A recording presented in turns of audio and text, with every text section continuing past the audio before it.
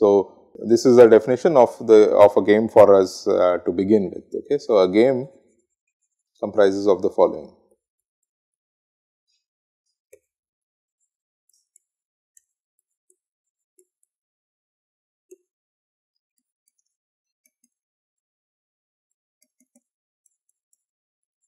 You have a finite set here, which is called, denoted by n, which is called the set of players.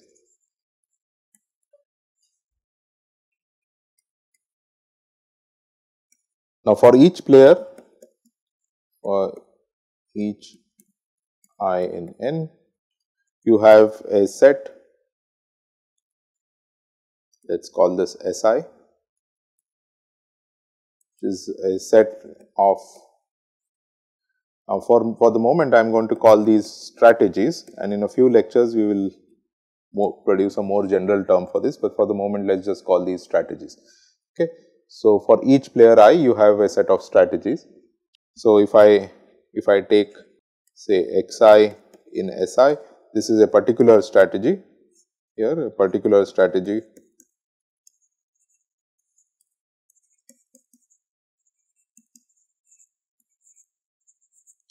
of player I. Now, if I put together this collection x1 till xn, this here you can think of this as some collection, or you can think of it as a composite vector comprised with these components, however you want to think of it. X1 to xn here is what is called a strategy profile.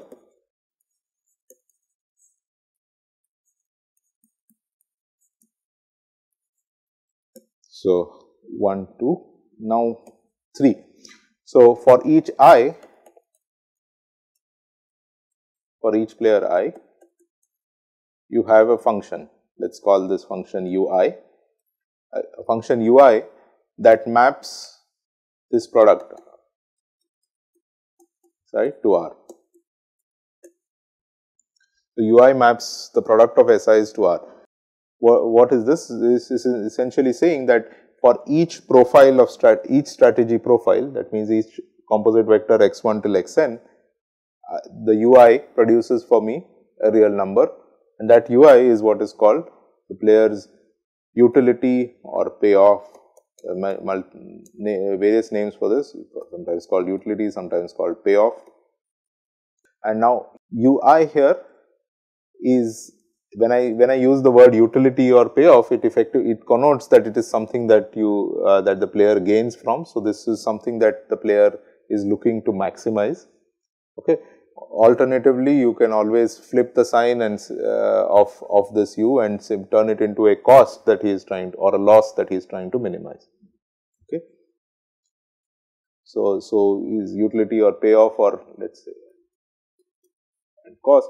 So, if it is utility or payoff, the assumption is that he is looking to maximize this, that he is looking for the largest possible value of this, and if it is a cost, then he is looking to minimize this. You put together these three things, then what you get is a game. So, a game basically comprises of a set of players n, a set of strategies for each player, and a collection of utility functions for one for each player. This here is a game. Okay. And as I said, since we are focusing on non-cooperative games, our underlying here, I need to also, alongside all this, also specify what are the assumptions regarding communication and so on. But so, because we are focusing on non-cooperative games, I am going to assume implicitly that there is basically no communication being allowed between the players. Okay. So, this is a non-cooperative game with these specifications, with this set of players, this set of strategies, and these payoff functions. Is this clear? Now, since some amount of convex optimization and so on will be involved, it's usually convenient to whatever is the function, it's convenient to minimize it rather than maximize. Okay. So, coming from usually in a control or machine learning and so on language, we have a cost or a loss that we are trying to minimize. whereas in the social sciences they tend to look at a payoff that a player is looking to maximize. These are just conventions. We will stick to the minimize convention. Alright. So now this is the formal definition of a game. So now question is, okay, how are we going to solve this? Okay, so what are we, and to begin with, what are we solving for? Now again, let's be clear, I am not asking you how to compute. So when I say solve, I don't mean compute something. Okay, compute comes after you tell me what is it that is to be computed, right? So when I am asking for solving, I am asking, okay, what should be the solution? Yeah, so should be, now if I just give you this and I told you the assumption that this is a non-cooperative game, I want something that I should be able to say is a solution of this, right? So if there was only one player involved here, okay, then the problem would become that, well, then the problem would be that there is one player who has a set of strategies and a payoff function which he is trying to maximize, then it's merely an optimization problem, right? And there is a natural notion of a solution. The natural notion is the optimal value of that particular problem. You look for the global optimizer, or if you are otherwise look for a local optimizer, etc. These are the natural solution concepts from which we derive our solutions. It's a different matter how we go about computing them, what algorithms we have, and so on. But the logic is that, well, it's sort of self-evident that that is what you are looking for. You are looking for a solution of the optimization problem. Now you don't have one optimization problem, but each player has an optimization problem, right? Essentially, there are n optimization problems, and they are all interlinked. The question is, how do you solve this? And again, how do you solve means what should be considered as a solution of this thing, if this particular thing that we've just built. It's a function of the strategies of each player, okay. But what properties should that function satisfy? Without help from someone else, okay. Okay, interesting. Any other? Yeah, so here, one second, just let me answer since this point has been brought up.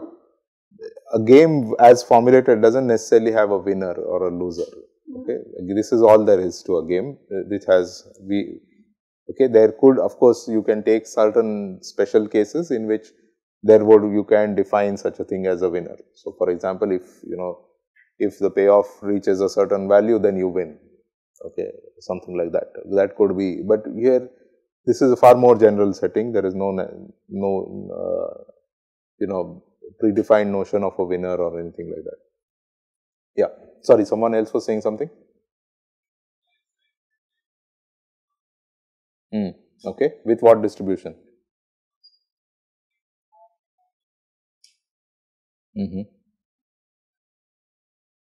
Okay, but the opponent would be doing the same. So, okay, so here's another important point about games and about how we study games. Okay, now again, once I pose this particular thing to you and I say this is the game and we want to be able to solve it, when we go about coming up with a logic for solving a game like this, we have to first fix a point of view. Okay, point of view meaning that whom are we solving this for and who is solving this game? Is it a particular player in this situation who is solving the game? Are we solving, say, for example, for player 1 or for player 2 or for player n? Are we solving for all of them together? So, this is being solved from whose point of view? So, this is an important thing, right? So, particularly when it comes to applying game theory, when you apply game theory, say for example, you want to apply game theory to a security situation where you want to advise, say, the security of an airport about how it should be deploying its troops to protect the various terminals and so on in the airport. Are you thinking, are you doing this from the point of view of the security company or the security agency, or are you doing this from the point of view of a potential attacker, or are you doing this from a completely different other point of view? So this this is not something that is there in this problem definition. This is again part of the approach that we want to take as far as solving a situation like this is concerned. So it's a human choice we are making, that we will take the view of not any particular player in the game, but the point of view of an observer of the game. Okay. If you remember, I said initially that we are trying to develop something like a bunch of laws. So I should be thinking of these players as more like particles that are evolving according to a certain law of motion. The law of motion is that they each looks to maximize his payoff or minimize his cost, whatever. And then there is this interaction between them, that their costs are interdependent. As an observer of this particular system, seeing this particular system play out in the lab, I would want to know, okay, how should I be solving this, or what should be the final notion of a solution of this. So the point of view we take in game theory is not of any one particular player, but that of an observer of the game. So we do not do things like, put ourselves in the shoes of the players, imagine what the other player would do, and so on. We take the neutral point of view of observing of an observer of the game, in which players are equipped with a certain set of assumptions and a certain set of capabilities. We ask, okay, what should happen? What should they do? Or what must they do? Okay. So the viewpoint viewpoint taken in game theory is that of an observer of a game.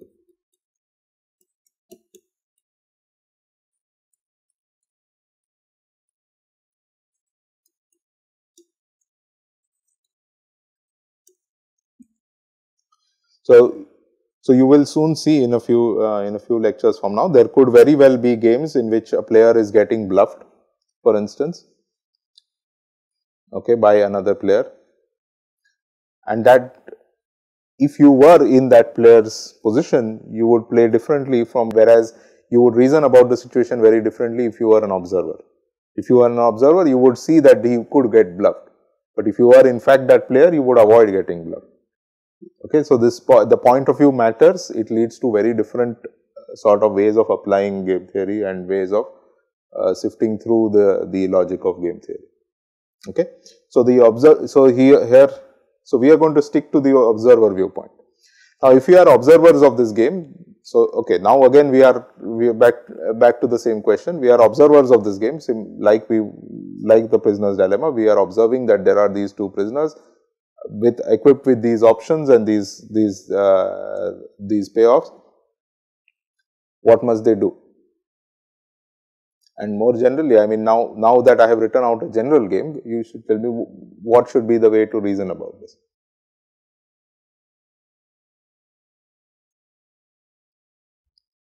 So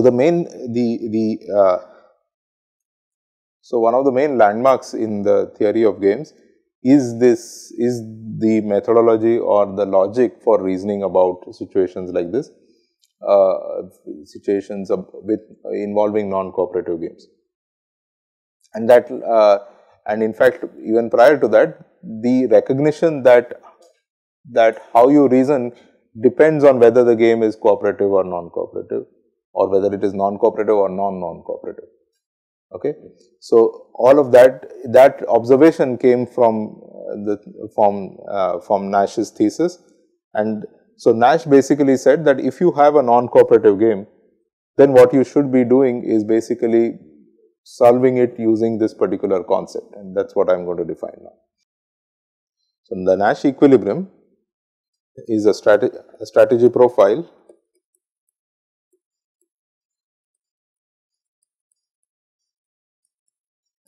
let's call it x1 star to xn star is a Nash equilibrium if the following holds.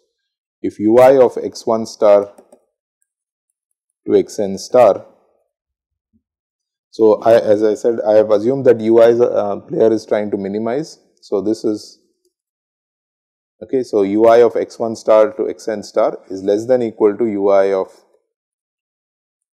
So I'll introduce a notation here. Okay, less than equal to this. I'll explain what this means. For all xi in xi and for all I in n. Now, what does this notation here mean? This notation here stands for xi. So, xi comma x minus I star. This notation essentially stands for the following vector. So, x minus I star is the part of the strategy profile in which I have taken all the other players except for player I. So, so I have x1 star, x2 star, dot dot dot, xi minus 1 star, and now in place of player I in place of the starred one, I am going to insert this xi here. So, this is xi comma xi plus 1 star dot xn star. So, xi comma x minus I star is essentially this composite vector, where I have taken the starred values from the first for all players except for player I, and in place of player I's strategy, I have put in this xi that is chosen from here. Okay. So, that's the notation for xi comma, that's what this notation means, xi comma x minus I star. It's a notation specialized for game theory because this kind of a thing comes up all the time here. Okay, so now let's see what Nash is basically saying. So, what Nash is saying is that we should be looking at a point x1 star to xn star is called a Nash equilibrium if the following holds. So, what do we have on the left hand side? On the left hand side, you have the cost of player I when this strategy profile is played. When the players play x1 star to xn star, the n players, all of them play the starred value. What I have on the right is the strategy profile, is the cost of player I when the strategy profile changes to xi comma x minus I star. That means all the other players stick to the starred value, the starred part of they continue to play the strategy, the starred strategy, but player I switches to xi. Okay. So, what this is saying is that player I is here, what this inequality is saying is that a player I is better off playing the starred value than he is by switching to some other xi, provided the others stick to their starred values. Okay, and this holds for every xi. And moreover, this holds not just for this particular player I that you have chosen, this is symmetric, it holds for all players I. So, every player I prefers to stick to his starred value, starred strategy, provided the others do not do not deviate from their own starred values. So, no player has an incentive to deviate from his strategy from the profile, provided no one else deviates from their own strategy in the profile. Okay. So, this is called the Nash equilibrium. Now, why is this such a big deal? Why is this I said this is a landmark in the theory of games, and why is that the case? The reason is basically this. Essentially, what Nash gave us is essentially a watertight way of now reasoning about games. What is this situation? What is this inequality really saying? What this inequality is saying is that if I want a point x1 to if I want a profile x1 star to xn star to be considered a solution, then this must hold. What must hold? Well, no player should have an incentive to deviate unilaterally from that profile. So, assuming the others stick to their strategies in the profile, I would not want to deviate from my own strategy from the profile. Now, why is this correct or reasonable? Why is this logical for a non-cooperative game? The reason it's logical is because, see, once a game is non-cooperative, okay, once a game is non-cooperative, only unilateral deviations are feasible. There is no way for a pair of players or a group of players to form a unit and then deviate together. Like it happened with the Shiv Sena, for example. You cannot have that kind of a possibility where a bunch of players deviate, come together and deviate together. Okay. What is happening here?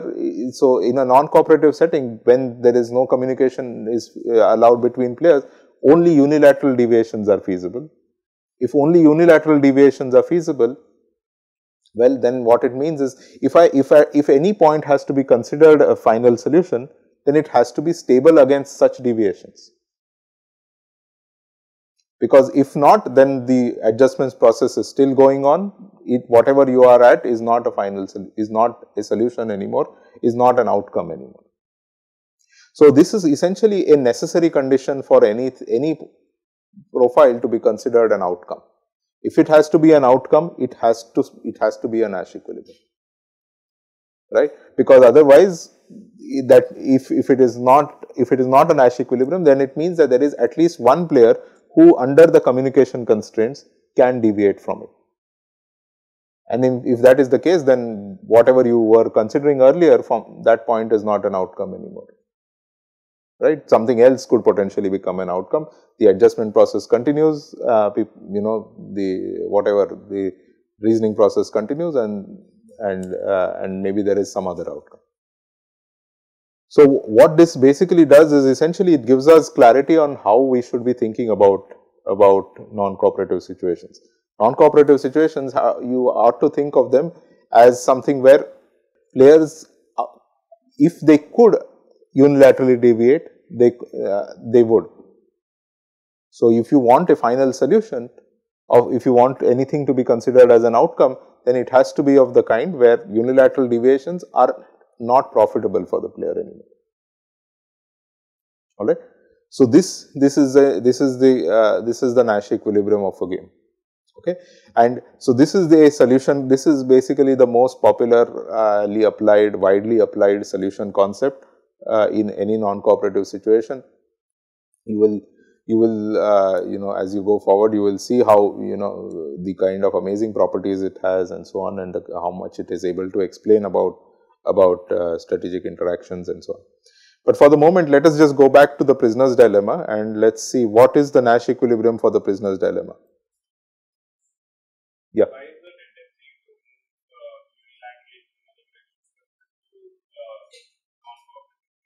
Yeah, because in a non-cooperative game, only unilateral deviations are feasible. If you take the same situation in which you have a cooperative game in which a bunch of players could communicate and say, well, as a group we want to move from one sub profile to another sub profile, right? That would be a different game, and that would be a different type of situation, and it would lead to a different type of concept.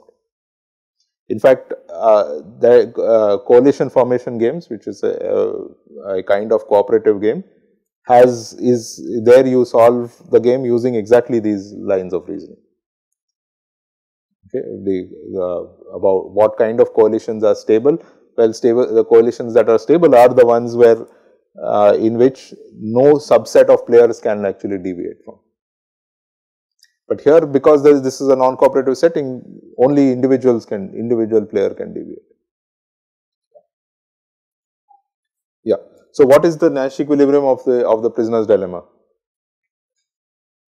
2-2, right? So, testify is the Nash equilibrium of the prisoner's dilemma, and the reason for that is that if you see how are we arguing here? We need to argue that assuming the other player plays his component from this profile, I would not want to deviate from my component, right? So, assuming the other player plays testify, I would not want to, assuming B plays testify, A would not want to switch to silent, and likewise if assuming A plays testify, B would not want to switch to silent.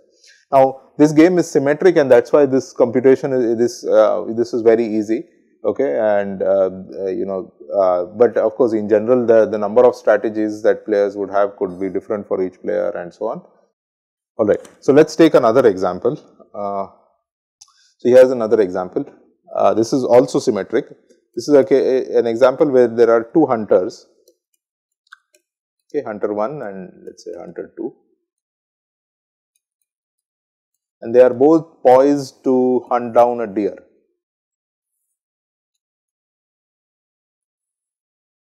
Okay, they are both poised to hunt down a deer. I mean, let's assume that they are sort of at two different.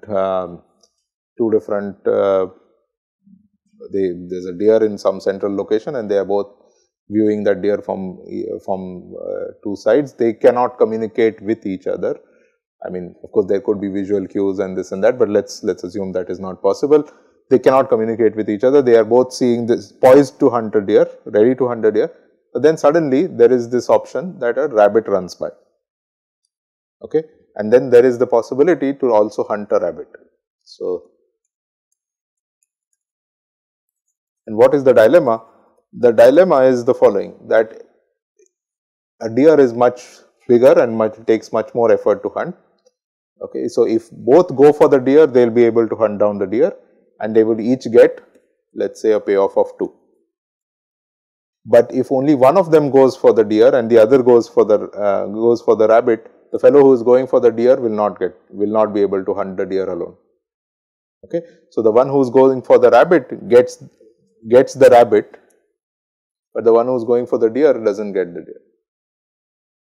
Okay, so, and if both go for a rabbit, the rabbit is much smaller than the deer, and so what they will each get is whatever, half. Okay, so now again, what's the reasoning here? So, one thing you will notice right away is that this is not a situation like the prisoner's dilemma, where there is one strategy that is uniformly better than the other one. It's not true that regardless of what the other guy does, it's better for me to go for the deer, right? In fact, this is more akin to the coordination problems that I was just talking about. We are both better off if we coordinate, but coordinating on a better thing is better for both. What's the logic here? Again, we don't want to get into the trap of trying to predict what players will do, because we again don't know what they will each do, because that gets into a whole bunch of other issues like how hungry each hunter is, how selfish they are, and so on and so forth. The amount of trust they have in the other individual, and so on. That is not our mandate, that is not our competence. What we want to do is come up with a bunch of reasoning rules by which we can say what is the logical outcome.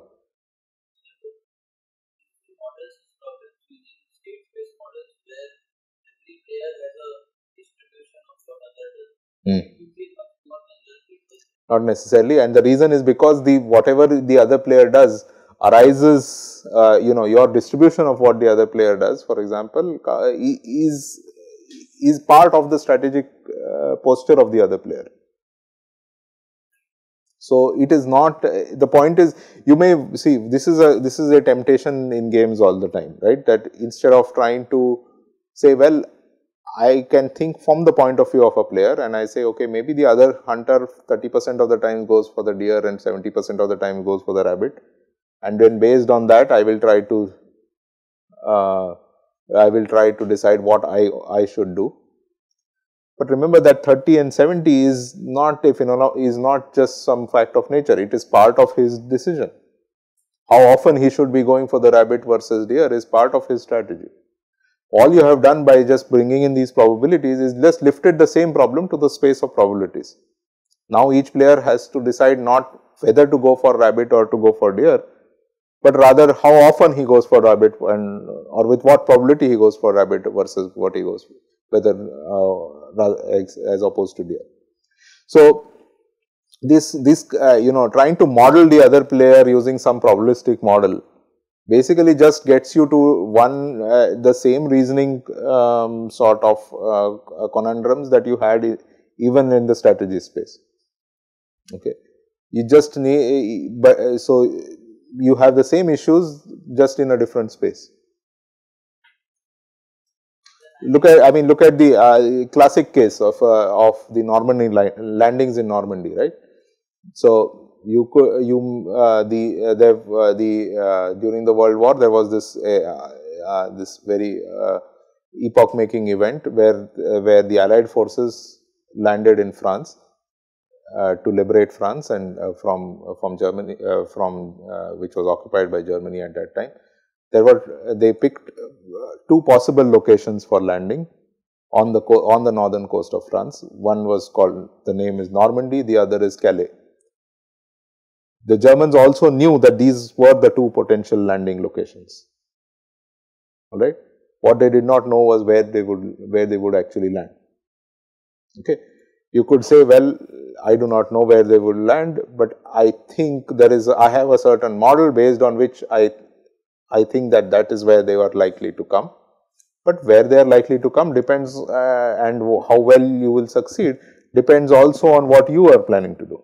Just like you are making a model about, just like the Germans were making a model about where the Allies would land, Allies would be making a model about where the Germans would keep their defense. You are effectively just elevated the problem to deciding how should we distribute our troops, rather than trying to decide where we should be keeping our troops. So that is all there is. This thing only changes this particular flavor. Now, to be fair, there is another type of a class of games called repeated games, where things tend to get a little more intricate, where we are playing this game not just once but multiple times. Okay, but with the knowledge that this is being played multiple times, and then you can try to sort of bake in some of the issues, some of the things that you have in mind.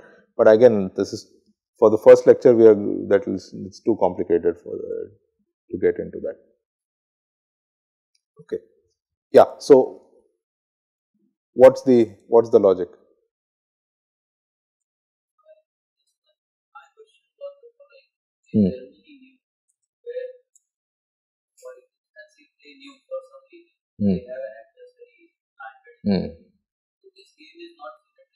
Then that's a very different game. That's a very different game, because that's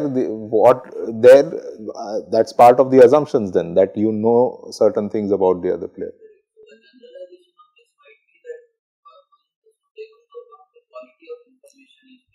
Yeah, so the assumption here, the way I have stated this game, in this here, is that there is no such information. All you know is this. So in fact, an important thing is, okay, which some of you should have asked me before. What do players actually know? Right. So these players are choosing their actions without communicating with each other. Right. But what do they know? Well, the only thing that they know is this table. Okay. So in the case of the prisoner's dilemma, they know this table, that this is what has been offered. They are choosing their actions without the knowledge of what the other player is doing. Okay. So as good as simultaneously. So they do not know what the other player is doing. In the World War example, essentially we do not know where the Allies are going to land. Okay. If that is known, then that's a very different game. Or if that is known even with some noise, that's a very different game. Or if I know even that there is a certain probability with which they are likely to land, that's also a very different game. That's not the game that's being discussed. No, it's it's not. See, so information changes the character of a game. So if I know that, say for example, there is a point of no return after which the Allies are going to land in a particular location, right? Then that's a very different game. How I strategize will change very differently. So let's come back to this then. Players know this table. They know that each player wants to get the maximum payoff. They also know that this is how the the payoffs of deer and rabbit and so on are this is what the values are. Now, what's the logic for this? So you cannot, obviously there is no strategy here which dominates the other strategy, which means that regardless of what the other guy is doing, this is always better. That kind of strategy doesn't exist. But we can try to reason about this through the Nash equilibrium. So if you see, essentially what Nash is saying is, whatever is the final, each player would think, okay, decide, okay, should I go for deer, should I go for rabbit, etc., etc. Whatever is the final, if at all there is a resolution of this, as if we were observing these two hunters, what they would do is, what they ought to do is that either both go for deer or both go for rabbit. Okay. Now, why is that the case? So, if you look at let's say deer. Now, deer is a Nash equilibrium here, because assuming the other guy is going for deer, I would want to continue to play deer. Okay. Likewise, rabbit is also a Nash equilibrium, because if the other guy is going for the rabbit, it doesn't make sense for me to try and get the deer, because I won't be able to get the deer alone. Okay. So, it's better for me to stick to rabbit. And deer rabbit is not a Nash equilibrium, or rabbit deer is not a Nash equilibrium. So, there are two Nash equilibria in this game. Okay, deer is a Nash equilibrium, rabbit is also a Nash equilibrium.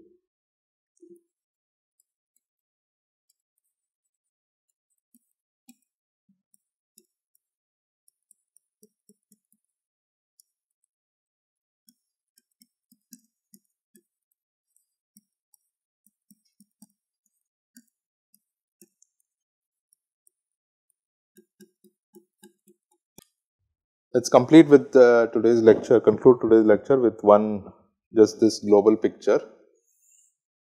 So, essentially, if you want to position a non-cooperative game theory, then you could position it in the following way. You can think of the single player setting, and this is the multiple players setting, single player and multiple player. Now, the first setting and the kind of games that we have seen so far is what are called static games. Static games is where no player has any information about anything else apart from what he starts off with in the game. So, he does not know what the others have done, does not know what else has happened, and so on. If any other evolution has happened and so on, he does not have any such information. Those are what are called static games. So, player just plays once and with the same with a sort of a null information, except with only the information about the payoffs of the players. Those are called static games. Now, in the static setting, if it's just one player, it just reduces to optimization. And if it's multiple players, then it leads to static game theory. On the other hand, if the setting is dynamic, which means that there is either a time evolution or there is an aspect of information and so on, then in that case the one player case is what we know as optimal control. Optimal control with under various names, stochastic optimal control or whatever, and in the case of multiple players, it leads to what is called dynamic game theory.